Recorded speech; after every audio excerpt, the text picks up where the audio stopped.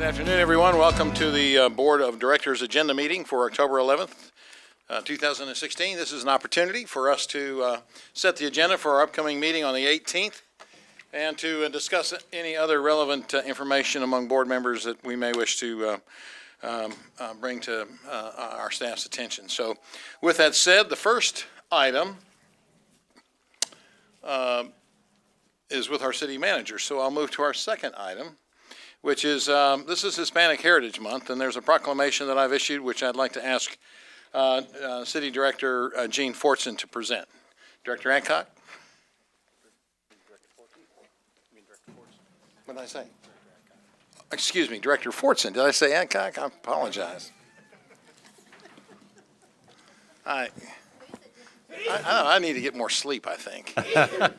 Yeah, Director Fortson. I looked over at Gene and said Adcock. I don't know what that's about. Go ahead. I've been called much worse. That's true. That was actually a compliment, That's Director a compliment. Fortson. That's right. Thank you, Mr. Mayor, members of the board. As some of you may know, September 15th through October 15th is recognized as Hispanic Heritage Month nationwide. And this afternoon, we see this same designation as Hispanic Heritage Month for the city of Little Rock as well. In doing so, we recognize the significant contribution that Hispanic individuals have made to the economic, social, and cultural fabric of our city. Individuals like Alex Gucon, who is a recognized, renowned local sushi chef who came to the U.S. from El Salvador at age 16 to take a job washing dishes. He spent years working his way up through the restaurant industry and is now an executive chef. He and his young family are active in the civic affairs of Little Rock, and understand he's not able to be with us this afternoon. Other individuals like Gilbert Aquinez, is Gilbert here? He's on his way, I think, who is slated to be here today, is executive chef at the Clinton Presidential Center, and another story of success from the Hispanic contributions in our restaurant industry. He formerly served as executive chef at the Arkansas Governor's Mansion, and he originally came from San Antonio to Little Rock and worked his way up since starting at a dishwasher at age 16. And I have this proclamation, as the mayor indicated. Director Webb asked me to represent her in presenting it since she could not be here today. And what this says is proclamation, know ye all people by these presents greetings, whereas September 15th through October 15th has been declared National Hispanic Heritage Month to honor the role that Hispanics have played in cultural and continue to play in the cultural and commercial life in the city of Little Rock. And whereas Hispanics make up a significant portion of the labor force, workers as elected officials, CEOs, small business owners, entrepreneurs, and homemakers who provide leadership, guidance, and support of the values which strengthen our economy. And whereas Hispanics in the city of Little Rock are exceptional role models in the professional and have professionals and have distinguished themselves as community leaders and business owners, creating jobs, paying wages, and demonstrating that they are a positive force in our local communities and neighborhood. Whereas we celebrate the unique influence of the Hispanic cultures in our city and our state and our society, and recognize that when Hispanics succeed, our nation, state, and city succeed.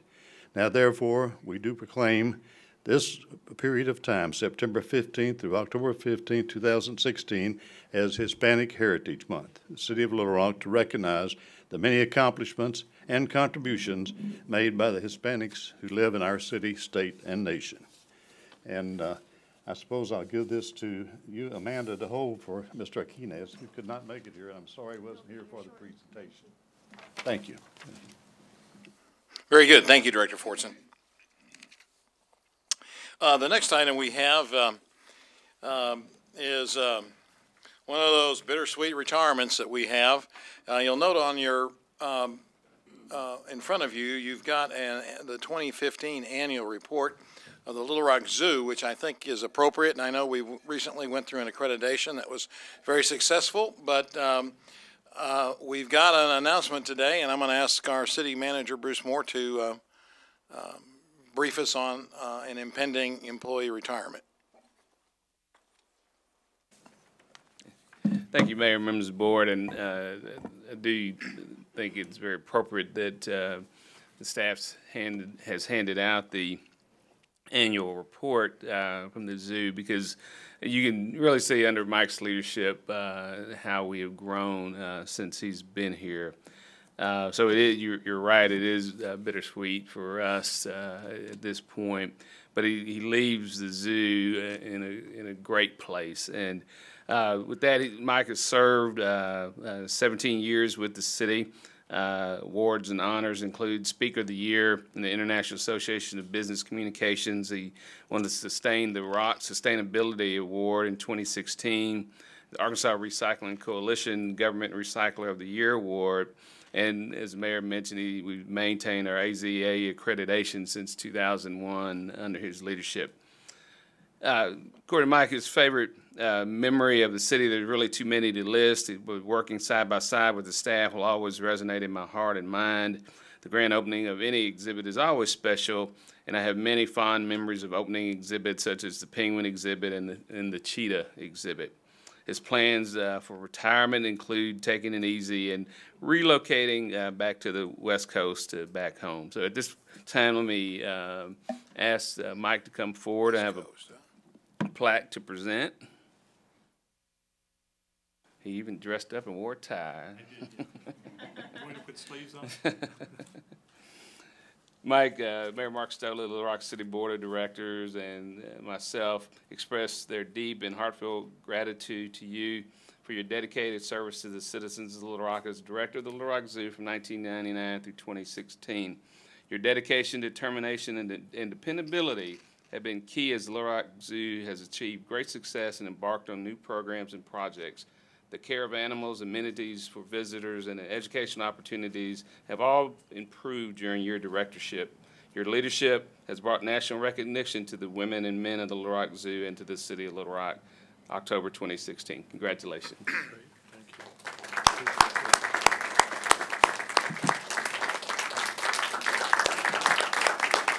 Gonna make me cry. Thank you, Mayor, Directors Bruce and James. It was about 17 years ago when Nancy and I and my children came here to be introduced to the board. And I'll introduce her in just a second. So a lot has happened during that period of time, and a lot of, I get recognized for this, but as you all know so well, there are so many people that have made this a success, and really the Little Rock Zoo is a great zoo now, something you all can be proud of. I'm proud of it, and so I think it just needs your continued support.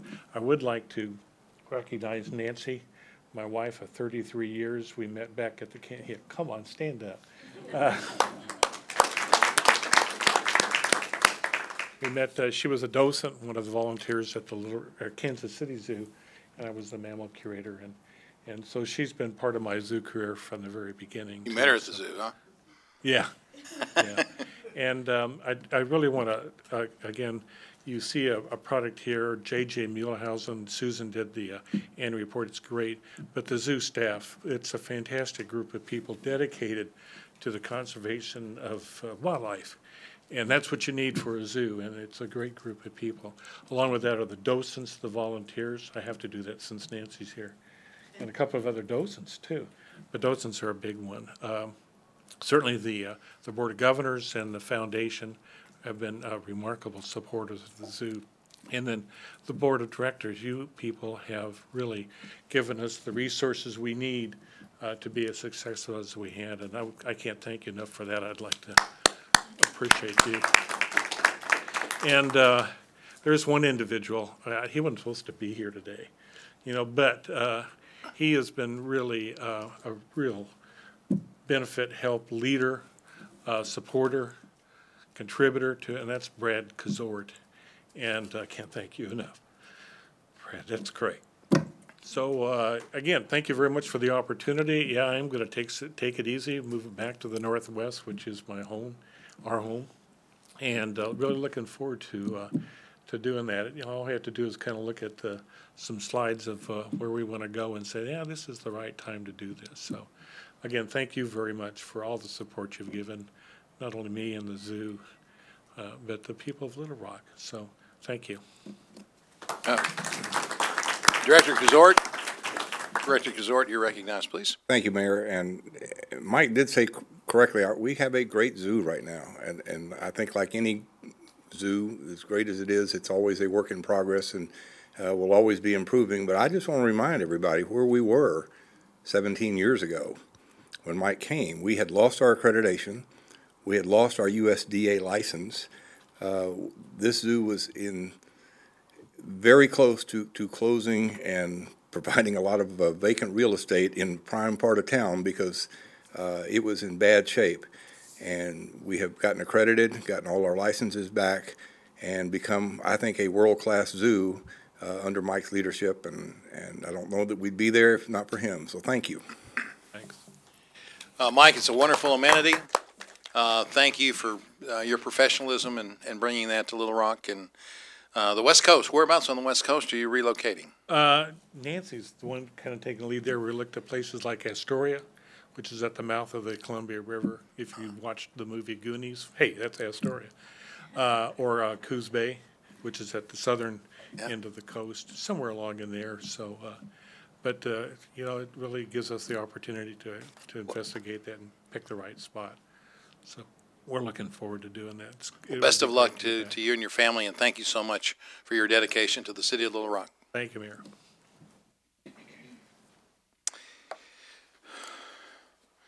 Okay, that concludes our presentations for today, and we can now move on to the consent agenda, items 1 through 7. Let me ask board members whether you have any questions about any of those.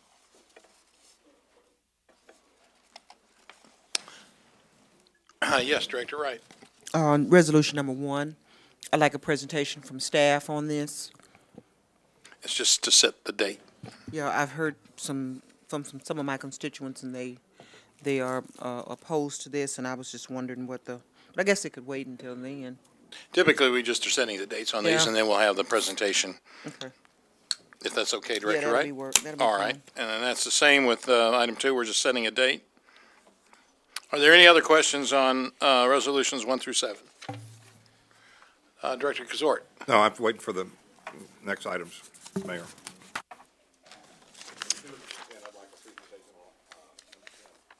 Okay, we can move to, we can now move to the planning and development items, items 8 through 14. Director Kazort wished to have a presentation on item 10, and then Director Wright would like a presentation on item 8. Mr. Brzezinski, We want to take them in numerical order, or doesn't make any difference, go, let's go number 8 and then number 10.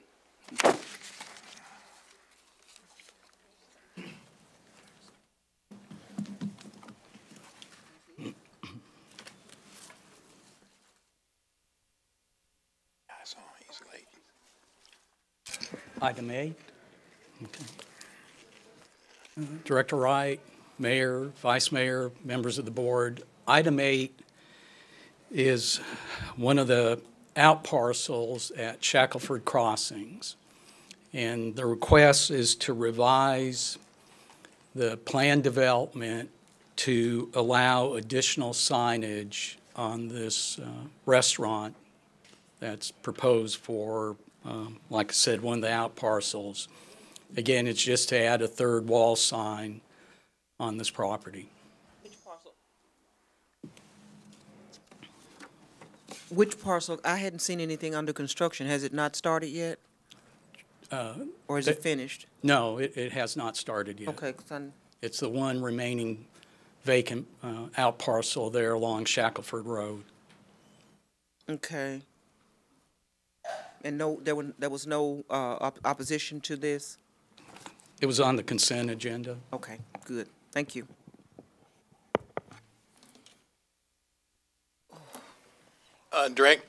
If you'd go to item 10, please, for Director Kazort. Director Kazort, Vice Mayor, Mayor, members of the board. Item 10 is property located on 12,400 Cantrell Road. This is on the north side of Cantrell, west of the South Ridge, Pleasant Ridge intersection. And the request is to rezone approximately 3 acres from R2 this one's O3 General Office to planned commercial development to allow a single building, approximately 14,000 square feet in size, for a mix of uses. The primary use will be a personal training studio, a health spa, and then a florist, and then additional space will be set aside for office uses. This item was on the consent agenda at the Planning Commission. It was a unanimous vote by the commission of 10 ayes, 0 noes. It complies with the Highway 10 Design Overlay District, and again, there were no issues that were raised. Specifically, where on Highway 10 is it from? Director Kazort, it's directly west of the substation that's on the north side of Highway 10. That, Director Wyrick, you're recognized for a question. Okay, mine is on, I'd like a presentation on 13. 13? Yes. Item 13, please, Tony. Director Wyrick, item 13 is property located at 9201 Stagecoach Road, and it's currently zoned R2 Single Family, and the request is to reclassify it to planned commercial development to allow AutoZone store, and then C3 uses if AutoZone doesn't happen. The property is shown on the land use plan as mixed use. It's adjacent to non-residential uses on the north and south. Again, this was on the consent agenda at the Planning Commission, and it was a 10-0 vote by the Planning Commission to recommend approval. To the north is a Family Dollar store. To the south is a restaurant. And then, as you can see, the future land use plan recommends a non-residential pattern along this section of Stagecoach on both sides. Okay, there's a sort of a rundown home that's there now, and when I looked at the information from the planning documents, it looked like that we were putting in quite a bit of landscape, and the thing that was confusing to me a little bit, and maybe you just cleared it up for me, it looked like maybe there were some more parcels on this piece of property, or is it just that if the AutoZone doesn't go in there, then it's already zoned for commercial type uses? That's correct. A lot of times, Director Wyrick, when they request a planned development, they'll have a primary use, but then they'll ask for a certain group of uses that are allowed in a particular zoning district. Okay. O3, in this case, they're asking for C3, general Okay, commercial so it is use. just one commercial? Yes. Property. Okay, I would like to leave this separate. I've kind of gotten mixed reviews in the community. There's some people that are for it and some people that are adamantly against it. So I'd like to leave it separate to hear from the residents if they choose to come next Tuesday night. Director Fortson, you're recognized, please.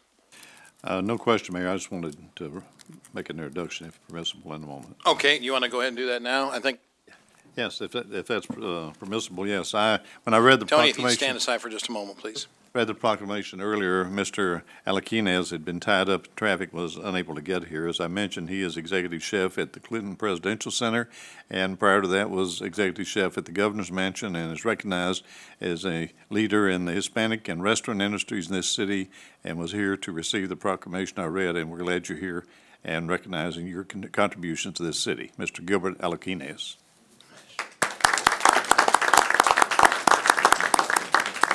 I've eaten recently at Cafe 42, and it's really excellent under your direction. So I would encourage everyone to take a break, and there's a great Sunday brunch there too. Is that right?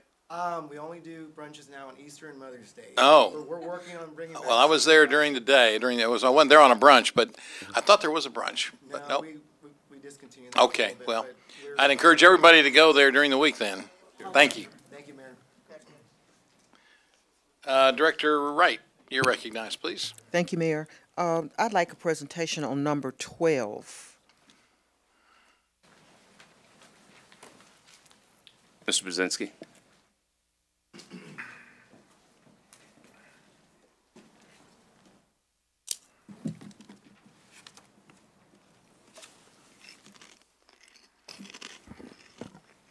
Director Wright, Mayor, Vice Mayor, board members. Item 12 is property located at the northwest corner of West 38th and Holt Street. The request before you is to rezone the property from R2 single family to planned development residential to allow 2 duplexes. There are currently 2 platted lots that make up this site, and the proposal is to construct 1 duplex per lot. This was not on the consent agenda. There was some opposition at the Planning Commission meeting, but after hearing the opposition and the applicant, the Planning Commission voted 10 ayes, 0 noes to recommend approval to this body of the proposed development and rezoning. The lots are larger than your typical single-family lot. R4, which is our 2-family duplex zoning, requires a minimum of 7,000 square feet, and both these lots exceed that. But again, it's not an R4 zoning before you. It's a planned development, so the site plan that's in front of you is how the property will be developed. There's adequate setbacks. There's a lot of yard area associated with each lot. There's adequate parking. They're not overbuilding the sites. And again, the Planning Commission recommended approval, and staff is in support of the proposed rezoning. Okay, Mr. Moore and my fellow colleagues, my concern is that we've already had to place one of Mr. Phillips' duplexes under criminal abatement. And he continues to build and build and build. And people are growing concerned. I'm growing concerned. And there has been opposition to this. I've received some calls from the people that live on Holt Street that they are opposed to this. So I would like this to be kept separate in case they want to come and voice their opinion to this board. But I am concerned because Mr. Phillips has lost control of one of his properties. And whenever this kind of thing happens, it has a detrimental effect on single-family homes that surround it. And it takes a lot to get it under criminal abatement. I think you all know that. It takes a lot. That means there have to be a lot of disturbances, a lot of police calls, and that kind of thing. So I have reservations about allowing him to continue these just all over the place like this, because he has not been able to control this particular one. And I attended the John Barrow Neighborhood Association meeting a couple of Mondays ago, and they're still saying they're having problems with the one that we do have under criminal abatement. And he has been responsive, but he has not corrected the problem. So I would like this to remain separate, and at this time, I have some severe concerns about it. Tom, if you maybe for our meeting have an update on that aspect of this issue. And what is the character of the neighborhood around there, Tony? If we can go to the zoning map. In the immediate vicinity, it's either vacant lots or single family. On the north side of 36, west of Lehigh Drive, there's a multifamily development. And then also on the west side of Foster Street, about 2 properties south of West 36, there's a multifamily development. And then along 36, it was difficult to tell whether it was still open, but there's a non-residential building. I think it used to be a little neighborhood grocery store. But again, I couldn't tell if it was open or not. It's not. So again, it's there's single family, but you do have some non-single family uses in the area. And Mayor, the property All on right, Foster thanks. Street, those multifamilies there are also under criminal abatement. Director Hancock, you're recognized, please. Item 12, please. On At- item 12, That's, that's the one we just discussed. I'm sorry, 13. 13. At Southwest Ups the other night, the new people who are the president of the Neighborhood Association Crystal Valley said that they had not been receiving anything from you all. And also the people from Plantation Acres, part of Plantation Acres, I believe, is in the city and part of it is not in the city. We had suggested that they call you and also call Mr. Turner and give you the names of the new presidents of both of those associations so they could receive notice. I would appreciate if you would let the people from the Crystal Valley know that this is on the agenda for next week. Okay, but I don't know if it was the president or a representative. She was at the Planning Commission meeting, and then I talked to her prior to the Planning Commission meeting, and she told me that she was the new president or had been president for a couple years, and then Donna James talked to her in the last day or two, and she said that the person that we have on our list is still the president. So we were kind of getting some Well, mixed. Annette Ricker is the president that we are working with at Southwest Ups. Well, that's who I spoke to, and that's who I think Donna talked to. Okay, and she does know this is on the agenda. Well, she was at the Planning Commission meeting, so, but from what she told me prior to the Planning Commission meeting, that Crystal Valley was in support of this. Okay. Okay, thank you. All right, we can now move on to our separate items 15 and 16 and 17. Scott, do you have the houses on item 15, please, that you could show us?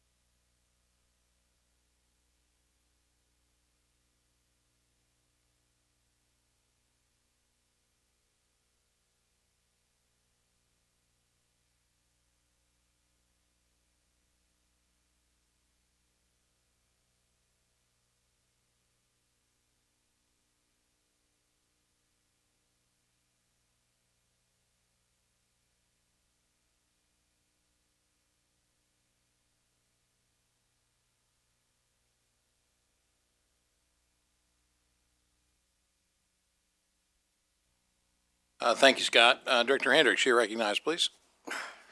I wanted to ask the 2201 Dennison. So somebody needs to come up there and tell me about that.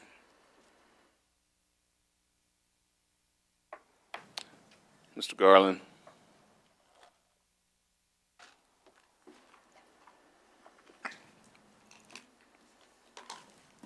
Excuse me, Mayor, members of the board, Director Hendricks. Ed, 2201 Dennison, how long has that been on the list for, whatever? I thought that was the dean. It was declared unsafe vacant, Director Hendricks, January 26, 2012. Okay, and then the last one, the one that was real crumbled. 2521 Wolf. Yeah. 2521 Wolf, Director Hendricks was, No, the other one. It must be the last one. It's real bad and behind bushes or something. Not that one. 2521. Keep flipping them. Tell them to keep flipping. The last one was 2521 Wolf. Turn this one around. think. No, that's not mine. That's not mine. But there was one that was in Ward 1. That looked real bad. Let me see 2401 Vance in the back. 2401 Vance? Yeah, what does it look like in the back?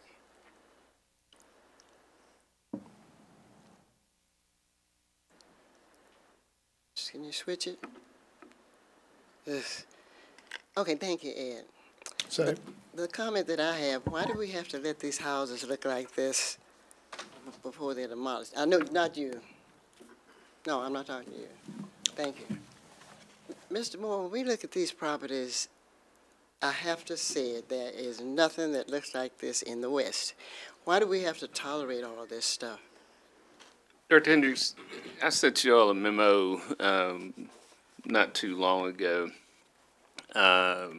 that showed demolitions by ward over the last 5 years. Ward 1, I don't have it in front of me, but 80% of the houses that we have brought forward in the last 5 years have been in your ward. That's not my question. Well, but Come on. the question is how, and Tom has talked about this before, you know, a lot of it's title work that we have to do. We move as aggressively as we can. Now, I'll be honest, these are, you know, we put in a new system probably 3 or 4 years ago because what was happening was we bring them forward the board and they come up here and they say, oh, I've got the finances and I need 90 days. You're going to have another one at our next board meeting. We gave them more time and they haven't done anything. So it's a challenge for us in some ways, but we try to work with, the message that I've said to our team is try to work with them, give them opportunities. But at some point that they're just not going to they're not doing anything. Okay. And I wouldn't be surprised if there's somebody down here next Tuesday saying, I want to come in and rehab this structure. Well, I think that this is where I've said for many, many years is that we need to change the ordinance. It's not you. You're not causing the problem. It's this ordinance, this age-old ordinance that we're operating from. So, Tom, I guess we'll get to it's not you, Bruce. It's an ordinance, and we sit up here, 8, 9, 10, 11 of us, and we need to do something about it. So I will be, again, for about the 5th time, getting with Tom to see if we can come up with a new ordinance. It just doesn't make sense. And again, you would not see this many houses. You wouldn't even see 1 or 2 West Little Rock. And I'm going to say it as long as I'm sitting here, because it's the truth. Anybody want to challenge that, come on down front. Well, I believe that memo that Bruce sent to us had, I think in Ward 1, it was something like 576 properties. And, you know, I guess the dialogue is really twofold. And we have continually increased the amount of money that we've put in the budget for demolition. And the cost of tearing these properties down is just one element to it. The other element is obviously having the staff to do the title work and make sure that the due process rights of people who own property are at least recognized. And so we're going to have a budget discussion coming up here at the end of the month, and we can talk about that more directly. But those are the two issues that really stem from how we focus on this. And I will, you know, there's always more that can be done, no question about that, Director Hendricks. But we certainly have given this a priority in the past that is much greater than what it used to be. So, and I've pushed for more money in this area of our budget, and will continue to do so. Wow. Am I on? Actually, you are. Okay, thank you. The thing that I had mentioned some time ago is that if the program that I managed for HUD back in the 90s, it's where we would put these houses on auction, put them up, and that give a person so many years or months to restore these houses. And I don't see where that would be a cost to us. And some of these houses, you just can't restore them when you really take a look at them. Well, you'll notice on one of these, and I don't know, I just noticed it on one of them, it had an $815 worth of liens on it already. You know, I don't know how long those liens have been on that property, but, you know, one of the objectives that I've hoped to see is that we would go in, and before those houses are so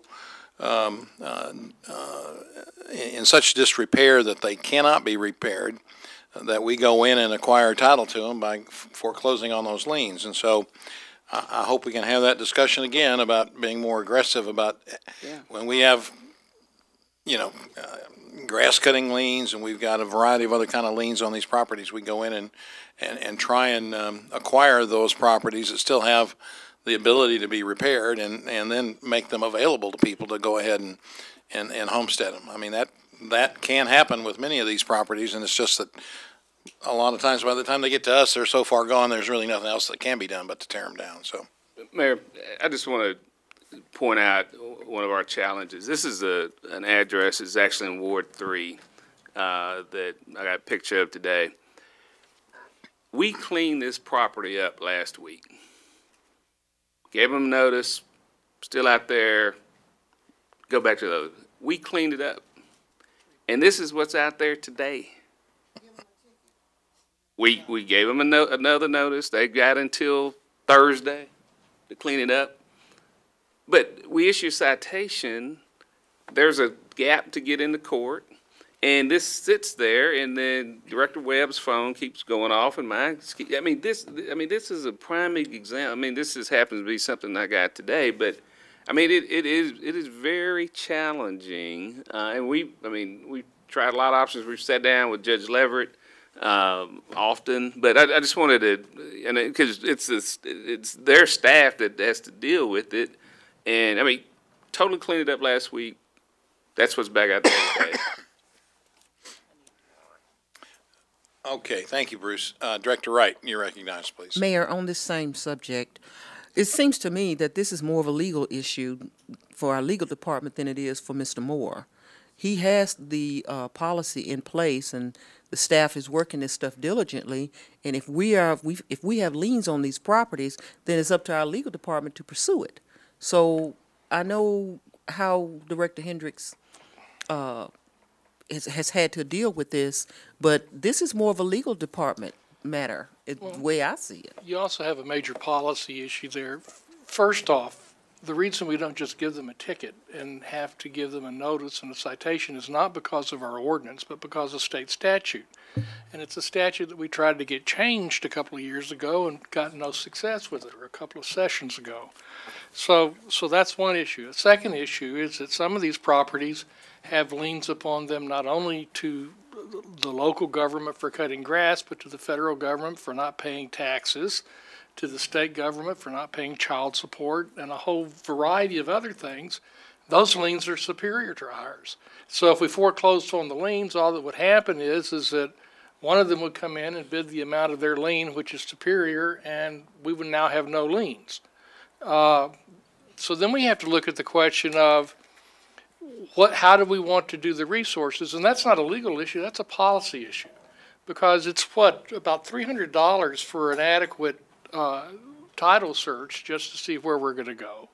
And then once we get the title search and find out what else is out there, how much are we wanting to deal with it? If we've got a property that's in really bad shape, like you mentioned, but it's going to cost us $25,000 going to the federal government to be able to get a $5,000 lot to be able to demolish this, do we wish to do that? If the answer to that question is yes, and the money's there, our job becomes easy. We just go in and outbid the highest lien.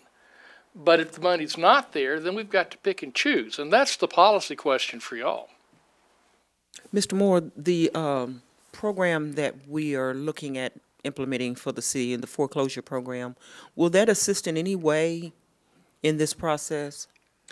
It will. This is the program that focuses on foreclosed property by banks and we brought them in, and I think we had a good session. So I'm asking our staff to work with Tom's office to craft an ordinance for the board to consider.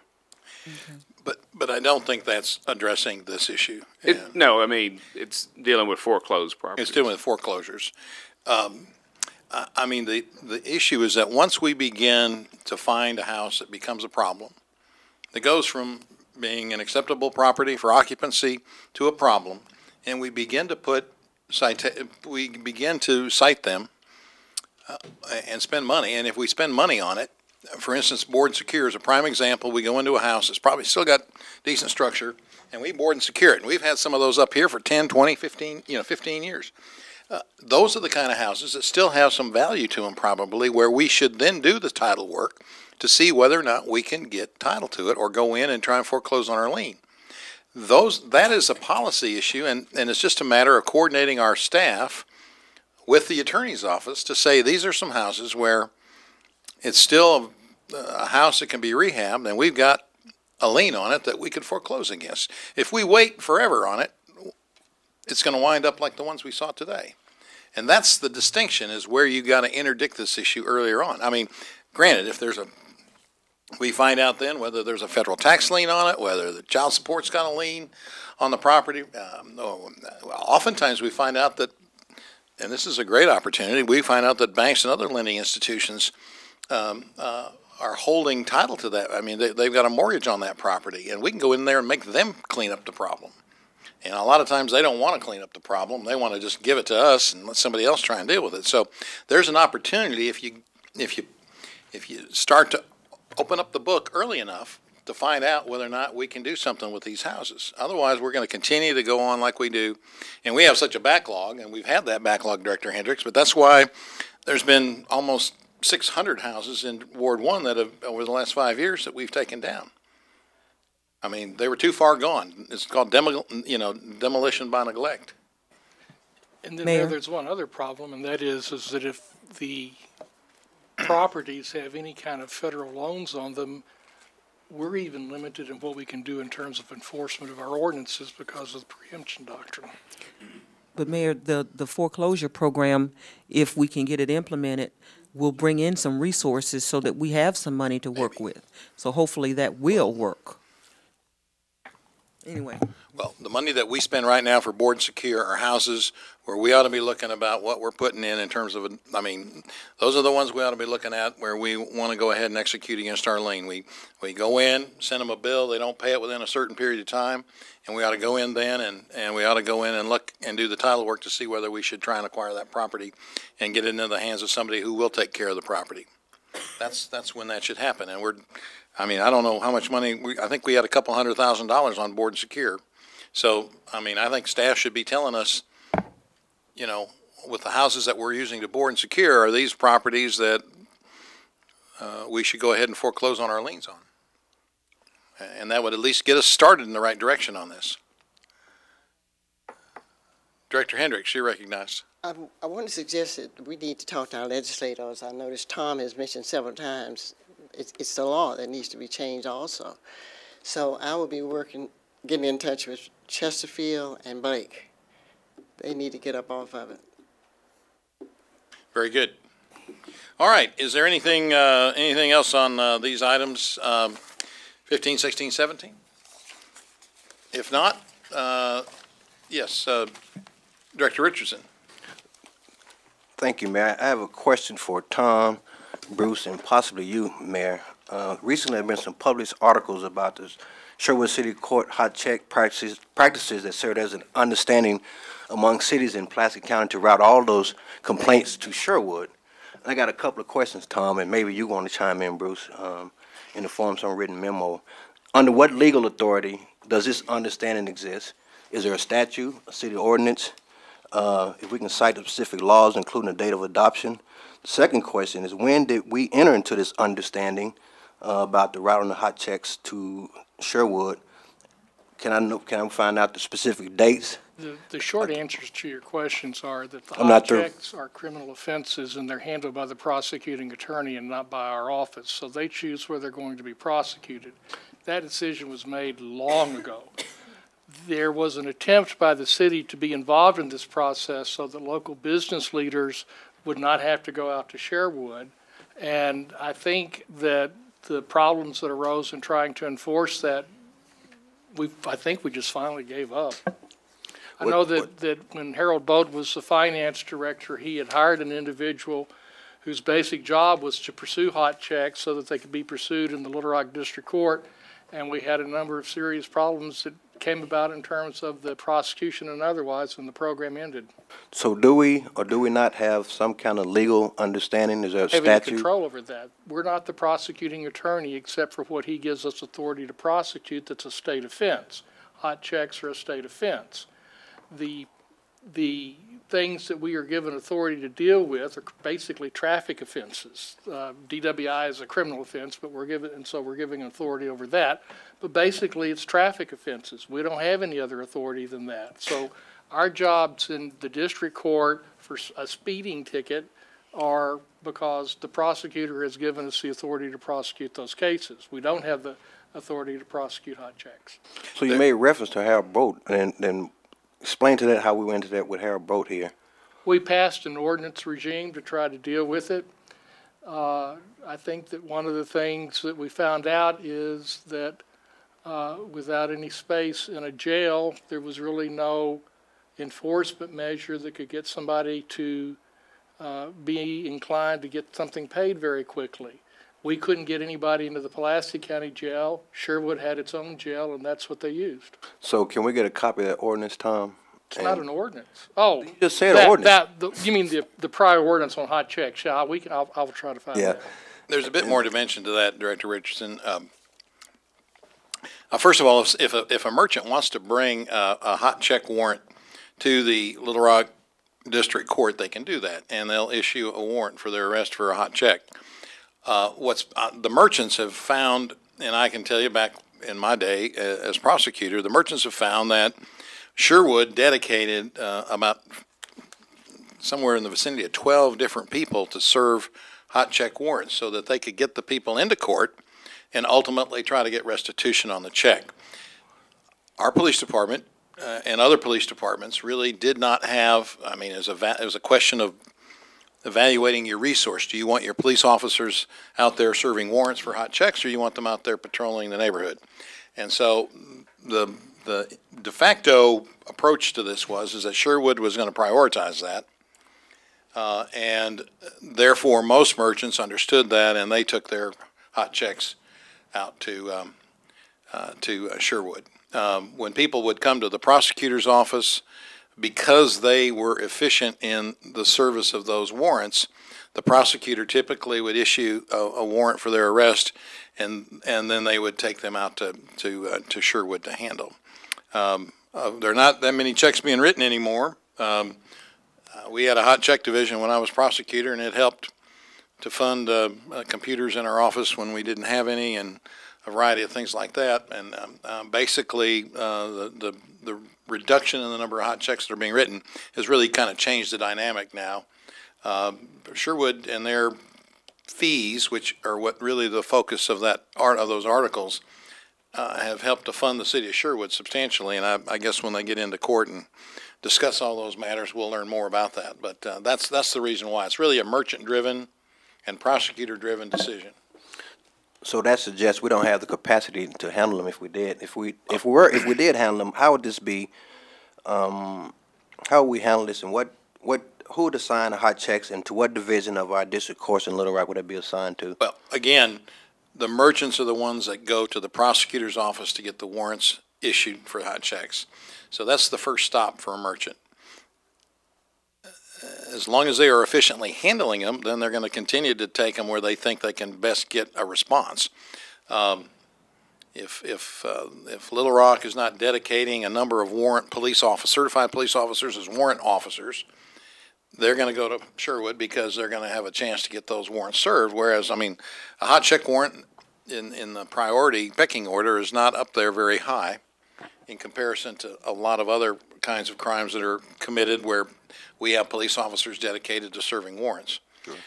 So that's typically what happened, and that's typically why they went there. But again, the merchants are the ones who determine where to go to get the warrant or where to go ahead and have it issued. So if the merchant wants Little Rock to handle it, then that'll happen. Now it will be the Pulaski County Prosecuting Attorney's Office who they staff the Little Rock District Court Criminal Division. Not the traffic division, which Tom and his staff do. So that's the distinction. Well, the last point, Mayor and Tom, do we have the capacity and/or the authority to look at what's the percentages attributed to Little Rock residents and dollar amounts of those cases, and collected in last 5 years, annually and 5-year totals? Do we have the capacity or authority to collect the kind of information to see how much of these files are attributed to City of Little Rock residents? I Mayor, you suppose can we can chime in, make too. FOI request to Sherwood and go through the checks individually, but I don't know that we could get it in any other way. Well, it'd be interesting, I think, to see what kind of impact this has had on City of Little Rock residents. So if we had the capacity and/or authority, Mayor, I'd like to get that information. Tom, and also that ordinance you made reference to as well. Okay, thank you, Director Richardson. Director Adcock, did you have something? Moore, Mr. Carpenter, we received an email today from a young man who's 5 years old, and he had some suggestions on our crosswalks. And I would like for Mr. Honeywell to take this and look at it and see if maybe we need to do some of these updates that the young man has talked about, and then to respond back to the young man and his mother on having received this and that he has looked at it, and these are the outcomes of it. Read it for us. It says, "Please, dear city, please replace all the teeny tiny crosswalks buttons in Little Rock. The little buttons are not good because they do not say wait. When a blind person pushes them and knows not to go right when they push the button, these little buttons don't have a red light and are too old and not easy for blind people to find. I'll feel happy if you fix this because it would be better for the blind people. Love, Kevin O'Connor, age 5. P.S. I need more crosswalks. I need a crosswalk at every busy street so I can cross safely. Thank you." So, Mr. Moore, I'm going to pass this around because I think that this young person at 5, if he's caring about our city, that we need to respond to him. I think all of you received this. Director Wyrick, you're recognized. Thank you, Mayor. Mr. Moore, National Night Out, I talked with some firefighters, and of course, they're aware that MIMS got the bulletproof vest recently, and they made me aware that there have been some situations whenever they went to a site that there was a live situation going on where bullets were flying, etc. So I don't know if the fire chief has thought about bulletproof vests for the firefighters. I don't know if that's been on his agenda or not. But if MIMS thinks it's important for their drivers and their workers, then we might need to look into the firefighters. And I have a question about that. Do the bulletproof vests, do they actually fit them to the individual that's going to wear them? So they're individually made for each person? They're individually sized. So what we do is, and in fact, we were about to, one of your upcoming agendas for the police department, we need to order, the bulletproof vests have about a 5-year lifespan, so we need to, I'll be coming forward with the ordering. What I don't know, and I'll check, because the firefighters, if they're going into a situation where there's a fire, I'm not sure the vest would. Right. No, this was a live criminal situation with bullets and all that kind of stuff. And apparently they weren't aware that it was active when they were there. And usually, including MIMS, they are held back, both fire department and MIMS are held back in any active situation. So I'll have to look into that because they usually have a pretty good protocol, not pretty good, they have a good protocol on that. So I'll look at the situation. The chief has not talked to me about that, but I will follow up. One of the things I was wondering is if you could put the bulletproof vest in the fire apparatus so they would have them available if they needed it, as opposed to assigning it to each firefighter, because that would be a lot of vests, and maybe not everybody would need them. But in the event that there was an active situation, they could grab them. So we'll look at it. I mean, because again, the different sizes, and but we'll look at it. Okay. The other thing I wanted to know is, I know Joan has asked about this for some time, and it was a new parking in yards ordinance. A lot of people are upset about parking in yards, and I was under the opinion that Mr. Carpenter was working on a new ordinance for us. That's right. That's a yes. Are we getting close? Because it seems like it's been going on for a lot of months. I think we are. Like next week? Not that close, but by the end of the month. This month? Yes. Seriously? Yes. Okay, thank you. Director Heinz, do you have something on that issue? Yeah, just wanted to, because I serve as liaison to MIMS. Part of the reason is, if you'll recall, MIMS covers about a 5-county area, so they do not always operate under the same standard operating procedures that they do within the city of Little Rock. So the response was, there was a emergency medical responder, I think, that was shot several months ago, and it really kind of put it on the forefront that that was something that, if they knew they were going into domestic disturbance where they didn't have police backup as a first responder, they would need those. But I definitely have to talk to the firefighters, but I think they prefer a second set of turnouts over a bulletproof vest. I know they would, and they're happy about getting them, at least some of them getting them, but they did mention to me that they were very much interested in bulletproof vests as well. Okay, super, thank you. Let's see, Director Richardson, did you have anything? Thank you, Mayor. Bruce, there seems to be a uptick in violent activities in the central part of our city, and I believe this is related to gang activity. But unlike in the early 90s, it doesn't center around colors. I mean, it centers around retaliatory actions based on financial crimes. And it seems to be, the last week or so, they've all been interrelated. They've all been connected to, I think, one specific robbery or robbery attempt. And it's not unlike in the 90s where, we had activities centered around colors and colors. This seems to be centered around a couple of financial issues that arose, and a lot of stuff centered around retaliation based on that. Can we get a report without compromising any of our intelligence from the police department in terms of what we're doing with respect to these activities? And they all seem to be in the central part of the city, mainly in Director Hendricks' ward. And I'd like to know what kind of response we're giving to these activities, because they seem to be concerning to a lot of people in the center part of the city, and they don't see or know, if anything, we're doing to address this. Director Richardson, I will provide that without compromising the investigations. I feel very confident that Chief Buckner and his team are on top of it, and we'll get. I agree with you on sort of the basis of them, but I feel very confident that the direction we're going in. But I'll get your report. I appreciate it. I think I sent you and Chief Buckner some information on some of the intelligence I got around a couple of those activities, and I think if we don't aggressively move forward on them, we can look and expect to see in the next week or so some more activities centered around a couple of issues. So I appreciate that. Yeah, Director Richardson, I know we've had some meetings on it. So thank you, man. Thanks, Bruce. Bruce. We'll get the chief to get an update relative to that. But I can tell you they're very much aware of what's going on with the plan. Okay, that concludes everything that's on our agenda.